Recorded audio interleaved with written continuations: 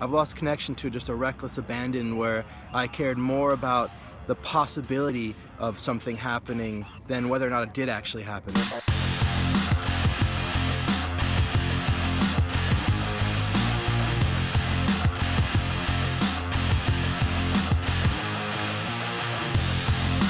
So earlier this week I was having a conversation with my friend and colleague Simon, and we were talking about reconnecting with the playfulness from childhood and the magic of possibility.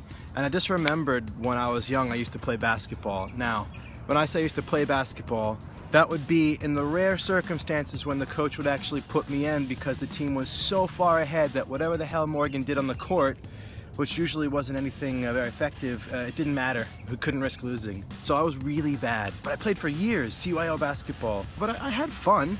I obviously enjoyed it. I wouldn't have gone back. So why did I enjoy it so much but suck so bad? I just remember being more enamored with the possibility that the ball might go in the net than whether or not it actually went in. I didn't care that much about the achievement of the goal. The surface result was that I sucked at it.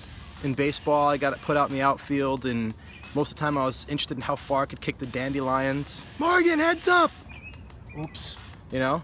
What I realized, you know, that all these years playing sports, like this recklessness, this reckless abandon, this caring more about the mystery and the magic of what would happen once this ball goes into the air.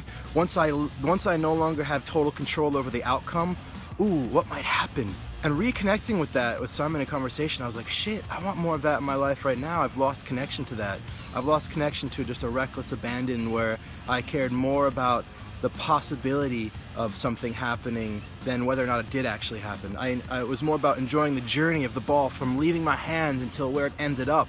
That magic, that uncertainty was the bliss. And getting it in was kind of fun, but just didn't matter as much. So I hung up the phone with Simon and I drove to the sports store here. I bought a basketball. I never thought I'd hold a basketball ever again. And I shot hoops for an hour or more. I mean, I still suck. You can see from the footage, I suck. I don't get them in very often.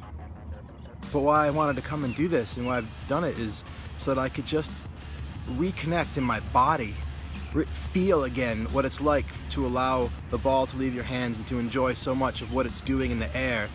Just throwing ridiculous shots. It's almost like we call them Hail Mary shots. Like it's not gonna go in and there's like a 1 in a billion chance, but I love that Hail Mary shot. I love that. I always like, oh, imagine if it did go in. Imagine if that ridiculous shot did go in. And so yeah, I was talking about that with Simon too, and he's like, we're talking about, well, what if you just started taking Hail Mary shots in life, in work, in the things that you do? And just because, there's no downside. And what if you did it not because you needed it or wanted it to go in, but because what if it did, and enjoying that journey, that possibility, if it did, as it soared through the air, as a thing you threw out there, soared through the air. As I was playing, I also was connecting with an insight that I've been really focusing on over the past few years, which is slowing down and focusing on the end result. When I stood at the line and actually pictured the ball going through the net and slowed down and focused on the result that I wanted to create, I found that even though I don't have much talent at basketball, I still had some influence over the result. Now I couldn't guarantee it went in, but I could affect the future. I could affect the end result.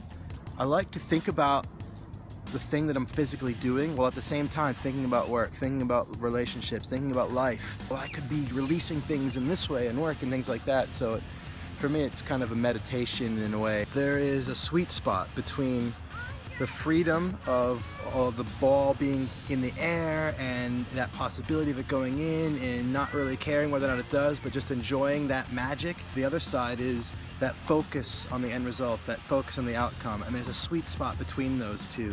And that's really what I've been kind of playing with by being out here, like being focused on the end result, letting it go into the air, and then being more enamored with that journey of the ball through the air and that possibility than whether or not it does go in or not. It's the sweet spot between creating and attachment. I think about it all the time, right? It's a great concept to think about, but doing it with your body and getting back into it in the way that you did it and it's familiar when you were a kid.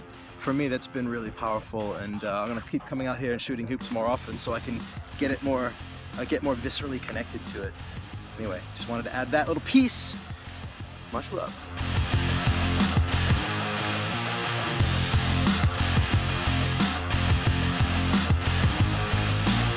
So if you like this video, make sure you subscribe to my channel, click the button, and also share with your friends, share the love, tweet it, Facebook it, Google Plus it, LinkedIn it, whatever you do, get it out there.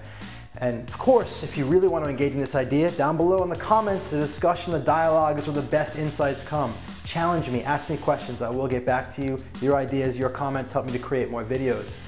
Finally, if you're interested in learning at all about what I do, my personal coaching for leaders, artists, musicians, sole proprietors, anybody who's a creative force in the world and creating their own things, check out my website. Also, if you're a coach and you want to learn more about my apprenticeship or learn more about how I create coaching clients, check out my website, link down below. Much love.